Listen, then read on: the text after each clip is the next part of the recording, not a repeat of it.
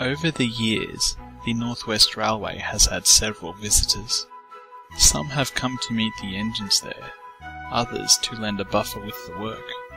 But in 1985, a visitor came to the railway for quite a different reason.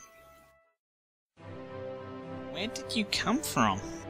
A scrapyard in Wales. I'd rather not say more than that. Are you going to be part of our railway? I'm afraid not. Then what brings you here? I was found by some volunteers who want to restore me for their heritage railway. Your controller heard about this and offered the use of your workshops. It's time for your first steam test. Is the water gone? What's wrong? There's barely any water left in the tower. Barry, your volunteers have agreed that you can help out for a few days. I'm looking forward to it, sir. He was in the scrapyard for 20 years. There's bound to be some unresolved issues there.